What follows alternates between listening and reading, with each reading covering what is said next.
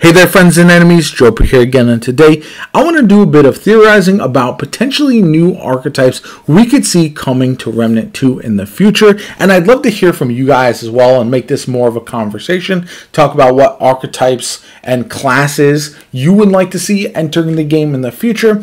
But keep a couple things in mind. First off, Gunfire Games hasn't specifically confirmed that we are getting additional archetypes. However, they have spoken about wanting multiple archetypes to enter the game after the initial launch. We got the first one with the Ritualist in DLC 1, so I would be shocked if we don't have another one in either DLC 2 or DLC 3. Maybe not both, but we'll have to wait and see. And then, as they've spoken about additional DLC after DLC 3, I think that just leads to more ideas for archetypes coming down the pipeline eventually. And I think it's pretty sure that we will see one, even though we don't have any indication on what it is at this point. So, jumping right into my three that I would love to see in the game personally, the first one would be a barbarian type class. This would be a frontline tank character who you can make them unarmed because there's already a ring specifically that benefits unarmed combat. We could add additional items that benefit unarmed combat,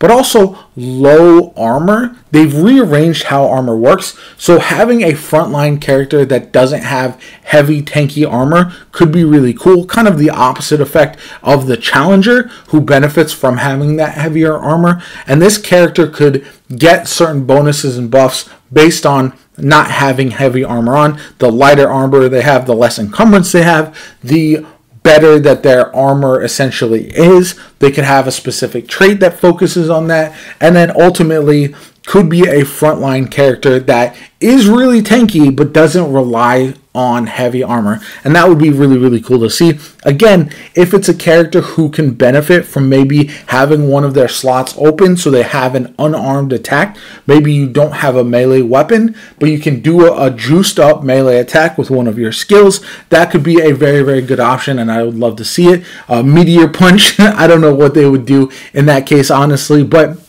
it's something that I think could have a lot of potential, and if done correctly, would be a nice counter to Ritualist, which is more of like almost like a mage character, a long distance type with the dot effects. This character could be in your face, very melee heavy, maybe push in like a berserk or rage type effect as well, where they get additional bonuses by activating their skill.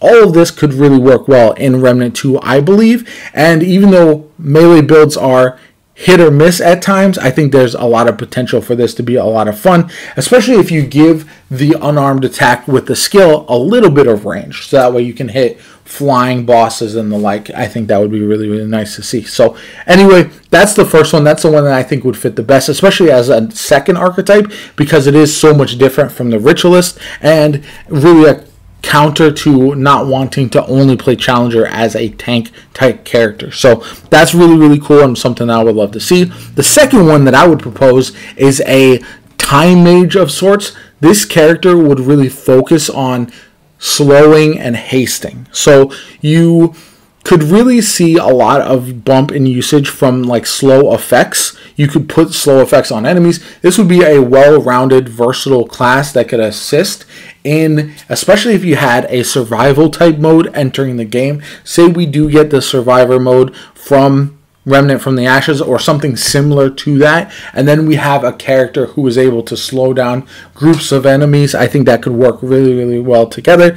This would be, because it's more of like a wizard type character, you could see it being too close to the Ritualist and not maybe being the next in line, but I do think it's something that would see a lot of usage and would be a character that would be hugely beneficial if you're playing co-op for sure, and that's one thing that I would love to see.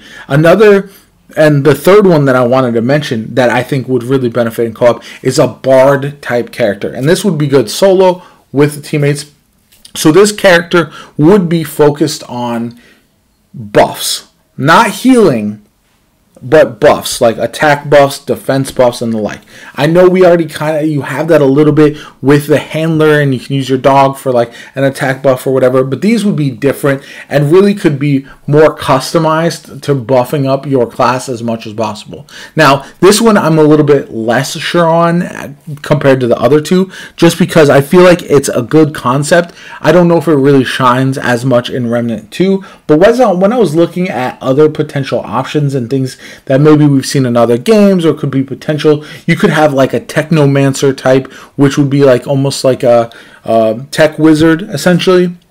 You could have something like that I think could be really cool, but I don't know if it would be too similar to like an engineer type class. So that's really where coming up with new ideas that are unique and separate from what we already have in the game, but also would be beneficial and not just meme archetype, because that's something that really is hard to avoid as well, because you have archetypes that are like the explorer, which are useful for exploring, but not really seen a lot when it comes to the moment-to-moment gameplay or taking on bosses or the like. So that's where I want to avoid that as much as possible. I want things to be as useful as they possibly can. Obviously, the Ritualist has really seen a lot of love, which I really enjoy, and I want the next couple archetypes to see that same amount of love. That's why I think a Barbarian type would be the best, in my opinion, and would see a lot of usage. But again, Time Mage I think also would be pretty sick, and a Bard. Who doesn't love bards in games? You could have them kind of shouting out effects and everything like that for their different abilities. I think that could be really, really cool. And the ability to add all these different skills and traits and stuff like that would likely change the game quite a bit as well, which I'm really excited about. I can't wait to see what Gunfire Games has in store next. I'd love to see kind of a preview eventually, sooner than later, of the next archetype, but I know that's some ways away. We just got the most recent archetype with the Awakened King, which I really, really enjoyed, and I'm glad we have that. But anyway, I hope you enjoyed the video. If you did, hit that like button. Subscribe to the channel, helps me out tremendously. Shows you want to see more Remnant 2 content from me in the future. My name is Jopa. Have a good one, and I'll catch you all later.